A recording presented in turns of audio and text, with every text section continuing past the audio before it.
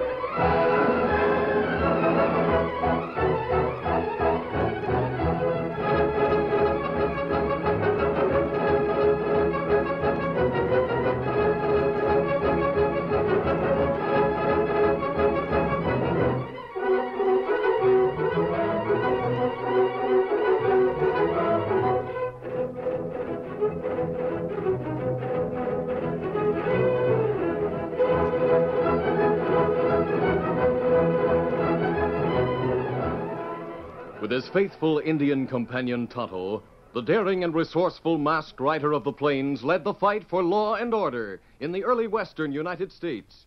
Nowhere in the pages of history can one find a greater champion of justice. Return with us now to those thrilling days of yesteryear.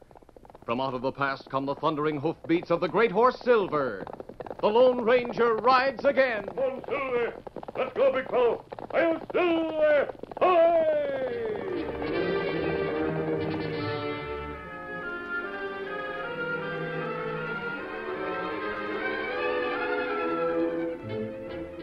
Rod Morgan was a big man and a tough one.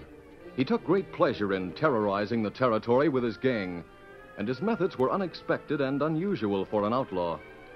Men still talked of the time Rod and his men rode openly into the town of Monroe and stopped at the sheriff's office. All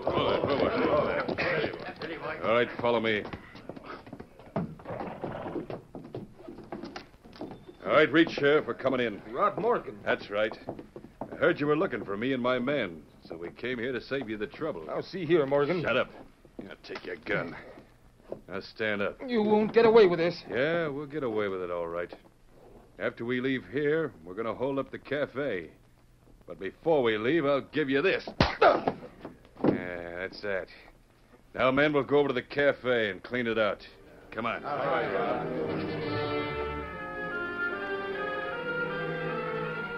Another bold move made by Rod Morgan was also the topic of conversation in the various cafes. The time when he and his gang rode up to a group of Bar 3 ranch hands who were busy branding horses. Hey, what do they want? Right. We got you all covered, so don't try to get funny. Get their guns, men. Now, look here. What's the idea, anyhow? Let me introduce myself. I'm Rod Morgan. I see you're branding those horses with a Bar 3 brand. I need about 20 head to sell across the border. But my brand is the Bar 8. Here's a branding iron. Just change the brands to the Bar 8 on 20 of those horses and make it fast. Now get to work. Mark my words, Morgan. We'll get the rest of the ranch hands and trail you before you can reach the border. Nope, I don't think you will. After you get those brands changed, we'll tie all of you and take your guns and horses with us. It's morning now. By the time someone comes to see where you are, we'll be a long way from here. Now get busy. And Rod Morgan's most recent escapade took place in the bank at Stockton. Rod, appearing as a prosperous rancher, was ushered into the bank owner's office. A gentleman to see you, sir. Hey, come right in, mister, and sit down. Yeah, thanks. I'll get right to the point. I come to borrow $10,000. $10,000? Of course. But you'll have to put up sufficient collateral for such an amount, you understand. Oh, sure, yeah. I have a note already made out. Yeah, it is. I, the undersigned, promise to pay to the Stockton Bank $10,000 in 60 days, with interest at 6%. Rod Morgan. Rod Morgan? Hold on, isn't he there? Yeah, I'm Rod Morgan, mister. My men are draped around your bank outside, sort of nonchalant-like, just waiting. I suggest you get to the vault and get the money in exchange for that note. I'll mosey along with you, holding this gun so it won't be noticed. But see here, I I get can't... the money and leave the note. That's fair and square. Now, let's get to the vault. I don't aim to wait long.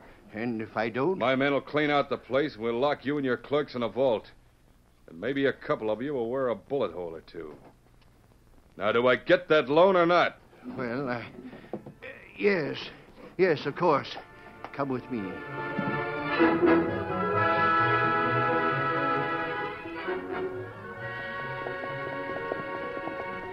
A few days later, the Lone Ranger and his Indian companion Tonto stopped to make camp in the hills a short distance from Stockton. This is a good spot for a temporary camp, Tonto. You think maybe outlaw Rod Morgan have hideout near Stockton, Kimasabi? Well, that's what I'm hoping. We stay around here for a day or two anyway. According to what you heard in the cafe at Milton yesterday, Morgan held up the bank in Stockton just a few days ago. That's right. Men say him leave note. That doesn't mean anything, of course. It was his way of getting to the bank owner and throwing him off guard. Rod Morgan always does things in unusual ways. That's what everyone say. How you think we get line on Morgan, Kimasabi? I've been thinking of a way, Tonto. I'm not sure it will bring him out of hiding, but it's worth trying. What you plan to do? I decided that if Rod Morgan heard that a wealthy tenderfoot from the east were coming to Stockton, a man who carried plenty of cash with him, then Morgan might be interested. That's right. I'll be that tenderfoot, Tonto. You can help me fix a disguise, and at noon I'll board the stage in Stockton and ride to Milton. And then what happened? I'll leave Silver here in camp with you. When I reach Milton, I'll get some Eastern clothes. Meantime, you go to Stockton and find out all you can. But how Morgan know about Tenderfoot?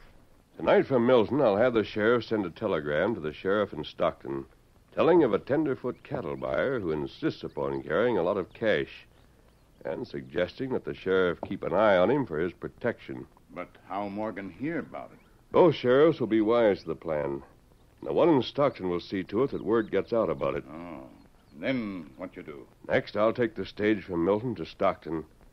And I'm hoping that Rod Morgan will try to hold up that stage. But you not try stop Morgan and gang alone, Kimasabi. No. The plan is to have 2 deputies on the boot instead of the regular driver and guard. The sheriff and his men from Milton will trail the stage. Oh, me savvy. Tomorrow, the sheriff of Stockton and his men will ride out along the trail to meet the stage. I suggest you ride with them and bring Silver. Me do it. Now, come on and help me fix that disguise. Then I'll wait on the trail out there for the stage to come along. After that, you can ride to town. For some time, the Lone Ranger and Tonto worked on a disguise until finally they were both satisfied with the result. Now you look like real Tenderfoot from East, Kimasabi. Good. It's almost time for the stage for Milton. We'll ride out to the trail, then you can bring Silver back here. All right, let's get going. Easy, big fella. Easy, Scout. Easy, fella. Come on, Silver. Get him up, Scout.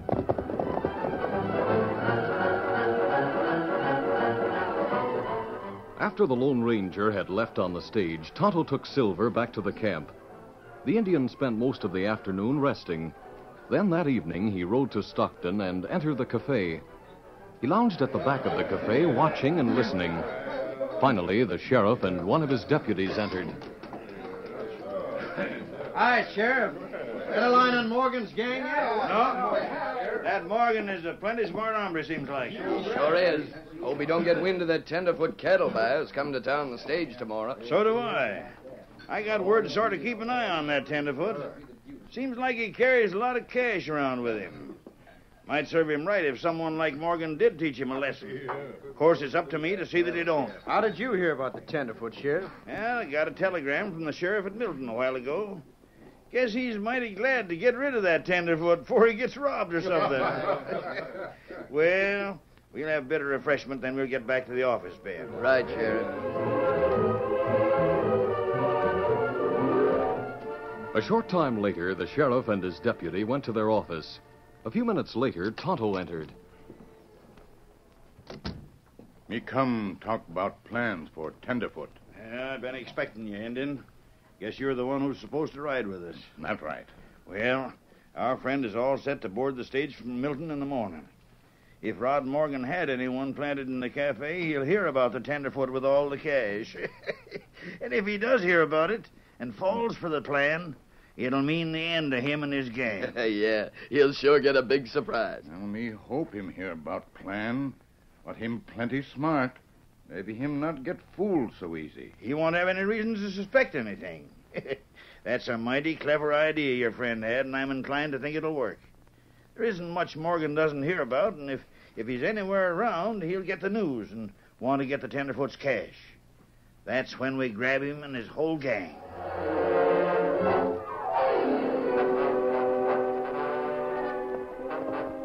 Later that night, one of Morgan's men reined to a stop before a shack hidden in the foothills. Hold there. Steady, boy. Well, here's Tom back in Stockton. Anything doing in town, Tom? Hey, you come back early, Tom. You look like you brought some news. Yeah, I have, Rod. Nobody got wise to you, did they? You know better than that, Les. I'm plenty careful. Yeah, Tom knows his way around. He's careful. Let me do the talking. I want to find out what Tom heard. It just is, Rod. There's a tenderfoot cattle buyer coming to Stockton on the stage tomorrow. How do you know? Heard the sheriff tell about it. Lisa's deputy spilled the news in the cafe. What's a tenderfoot cattle buyer got to do with us? He's a loque hombre who carries a lot of cash with him. The law in Milton telegraphed the sheriff to sort of keep an eye on him while he's in Stockton so he won't get robbed. Yeah, they must figure we're still in the territory. Yeah, I guess that's about it. Are you figuring on relieving that hombre of his cash, Rod? Yeah, why not? We could sure use it. But with the sheriff watching him, it won't be easy. That's right. This sheriff isn't like the one down in Monroe, the one we just walked in on. The sheriff in Stockton keeps plenty of deputies around all the time. I know that. We'll just have to figure out a way to get to that tenderfoot, that's all. Anyone got any ideas? We could hold up the stage. Don't be loco. Straight hold-up wouldn't do. Why not? Because if they're so worried about that hombre and his cash, more than likely they'll put a couple of deputies on that stage. That's why. Yeah, that's right. But after he gets in town, it won't be easy, Rod. I know that. Have you got any ideas, then? Well, maybe I have at that. What plan do you have? Yeah, tell us what you're thinking about. Well, it's just this. If I, for instance, was riding inside the coach, sitting right beside that tenderfoot, maybe a hold-up would work out. Rod, that face of yours is too well known. Sure. The minute you went to get on, they'd know you. All right, now, wait a minute. I'm not fool enough to just go to Milton and try to board a stage like I am. What do you mean, like you are? I mean, if I was to shave my beard and wear Eastern clothes and then go to Milton. Hey, you mean sort of disguise yourself, huh? Yeah, that's a general idea, Tom. Hey, that might really work at that. You could fix up enough to fool him, Rod. I reckon even I wouldn't know you without that beard and another clothes. All right, then it's all settled.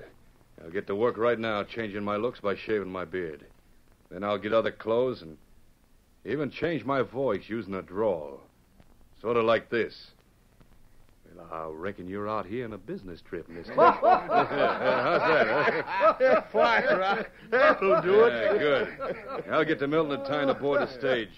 You men wait at the place a few miles from here where the trail fords the creek. When you start riding in and shooting, I'll draw and get the drop on that tenderfoot. I'll threaten to kill him if the men on the boot resist the holdup. That tenderfoot is sure in for a big surprise.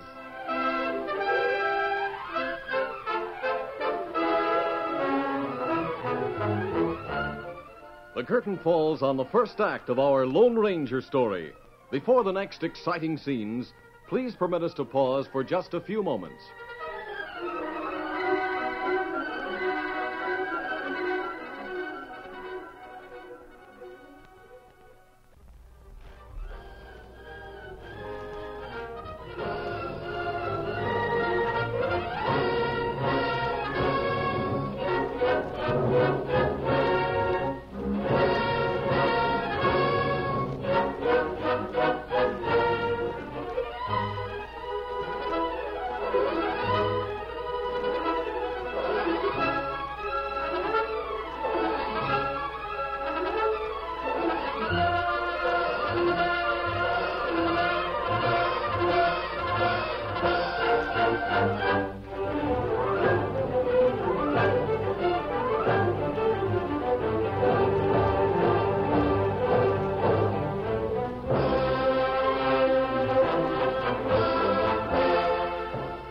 now to continue our story.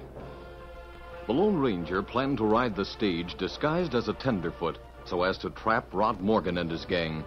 But he didn't have any idea that Rod Morgan also planned to ride the stage in disguise so that his gang would have a chance to hold up the stage. Rod finished his disguise. Well, men, how do I look without my beard, eh? With these city clothes. I'll never know you, Rod. You gotta stop squirming around in those tight-fitting clothes, Rod. You better act like you're used to them. I'll gradually get used to them. And that time, we'll go get our horses and ride to the outskirts of Milton. You can bring my horse back. I'll go to the hotel and wait till the stage leaves in the morning. All right. Don't forget to use your drawl, though, Rod. Somebody might recognize your voice. Plenty of people have heard it. Yeah, that's right. You all have nothing to worry about, my friends. My name is now Hank Hawkins, and I'm from good old New Orleans. Yes, sir, I reckon I'll buy up a small ranch out here and settle down respectably. How's that, huh? You're all set, Rod. Yeah, let's get started for Milton. Won't take long to get there if we ride hard. Yeah, come on, then, let's go. See y'all later, fellas. Right.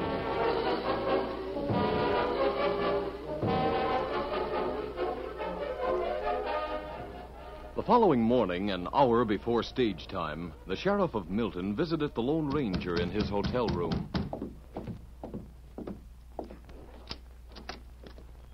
Come in, Sheriff Newton. Thanks, mister. Well, you sure look the part of a tenderfoot, all right.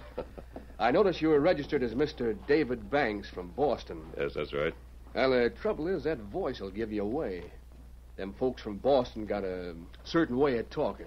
Oh, yes, I know, sir, I know. What? Quite sure I'll manage to get by, sir. Quite sure. By thunder, that's got it. Yes, sir, that's more like it. Well, the stage will be leaving right soon. Me and my men will follow it to Stockton, keeping far enough behind, of course, so no one will get suspicious. Good. I hope we get results. Well, good luck, mister. Thanks. I'll get along now. I'll be seeing you in Stockton, one way or another. So long. Adios.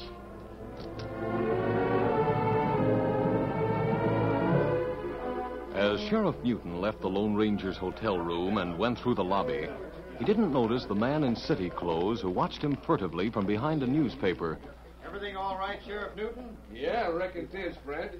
Hope the stage is on time. It will be, I guess. See you later, Sheriff. Yep. As the sheriff went out, the city-dressed man put down the paper and, getting up, crossed over to the clerk at the desk. Something for you, Mr. Hawkins? Does the sheriff live here at the hotel, sir? No, he was just here to see somebody who's going to leave on the stage. Oh, so that's it. You mean the sheriff is going to ride the stage with a friend of his, is that it? You're wrong again, Mr. Hawkins. It's just the man he came to see who's going to ride the stage. The sheriff isn't going along. Oh, leave it to us city fellas to get everything wrong out here. I've heard a lot about these here western sheriffs. I was sort of hoping that he'd be on the stage that I'm waiting for. Well, I reckon I'll meet up with some more sheriffs, though, before I head back east. Just so you're meeting him friendly like, Mr. Hawkins, it'll be all right. But I guess a tenderfoot like you wouldn't have cause to worry about the law out here. Of course not, of course not. Well, thank you for the information, sir. Let me know when the stage pulls up outside. Yes, sir, I sure will.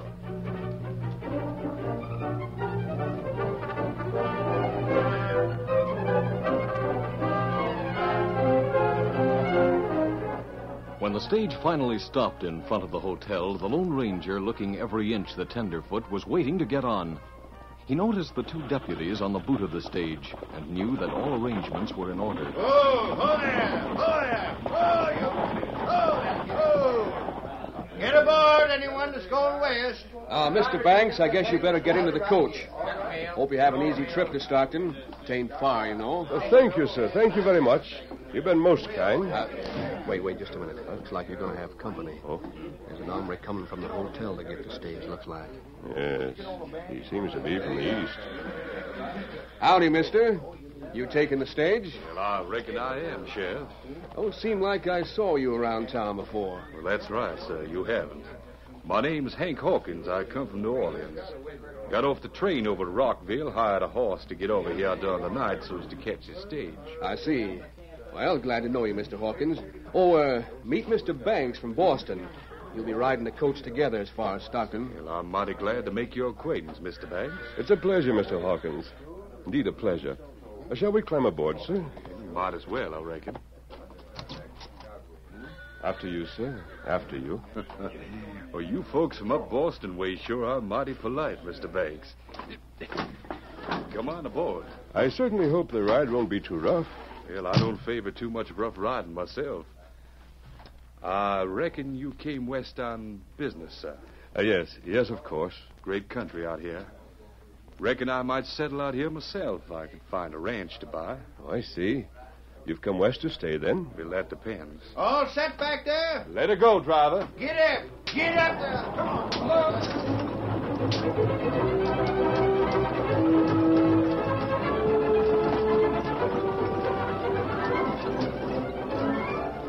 As the stagecoach moved along the rough trail toward Stockton, Rod continued to be talkative to the man he considered a tenderfoot.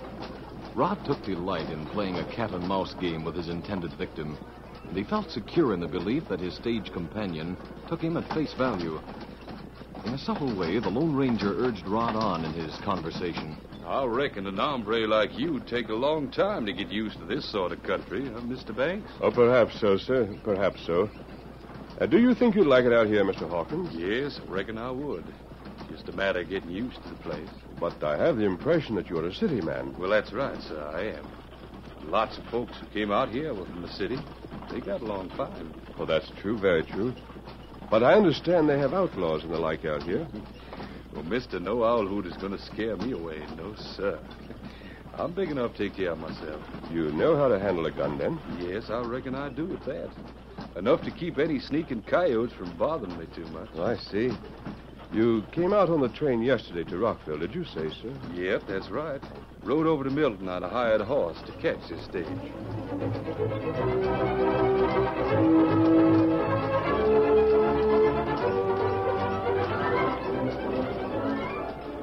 For a few minutes, they rode in silence, but the Lone Ranger was eyeing Rod Morgan carefully from under lowered lids. Several facts had made him suspicious of the big stranger. His easy use of words peculiar to the far west, such as hombre, owl hoot, and coyote. Also, the Lone Ranger knew that there wasn't a train from the east that had stopped at Rockville the day before. Get along there! Get going! Come on. As he scrutinized Rod, the Lone Ranger noticed several things that belied the stranger's claim to being a city man. Certain calluses on one hand were indicative of long and continued use of reins. Moreover, as Rod had walked to the stage, the Lone Ranger had noticed the rolling gait, peculiar to a man used to living in a saddle. The way Rod tugged at his collar and shifted his position every few minutes told the masked man that his companion was definitely not used to the clothes he wore. The Lone Ranger finally spoke. You say you spent most of your life in the city, sir? Yep, born and raised in New Orleans. I see. Oh, I wonder how much farther it is to Stockton. Do you know? Well, not far now. As soon as we cross a creek about half a mile ahead, we'll be just about there. That's good news. I'm surprised you know so much about it, Mr. Hawkins. What do you mean, sir? Well, since you're not supposed to be familiar with this country, it struck me as rather strange that you'd know about the creek and Stockton. Oh, that. Well, you see, I heard some hombres talking in a hotel. They... All right, this is it. Hold it, you don't move. What's the idea of the gun? You talk different, too. So have you, Rod Morgan. I'll take the gun you have hidden under your vest. Now, wait a minute. I don't get this. You will. Your acting and your language weren't consistent with your disguise. A close look convinced me you were Rod Morgan without your beard. Whoa, there! Whoa! Your men are riding up. Lean out and tell them to drop their guns, or I'll put a bullet in you. Now, look here. You what I told you. Hey, Tom. Pete. Yeah? This sneaking hombre in here's got the drop on me.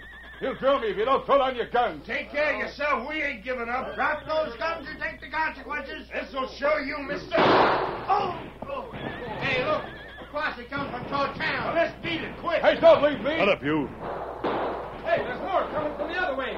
We're trapped. Keep shooting, Ben.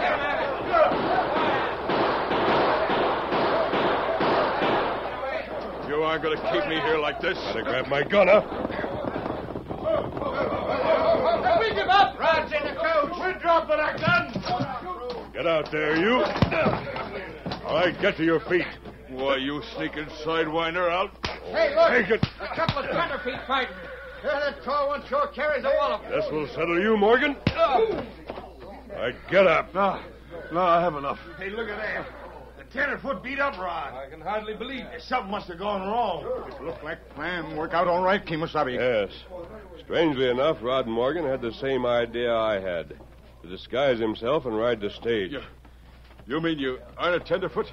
What do you think, Morgan? Holy cow, is that really Rod Morgan? That's right, Sheriff. He is Morgan, without his beard. And to think I put him right on the stage with you. That's all right, Sheriff Newton. Everything turned out for the best.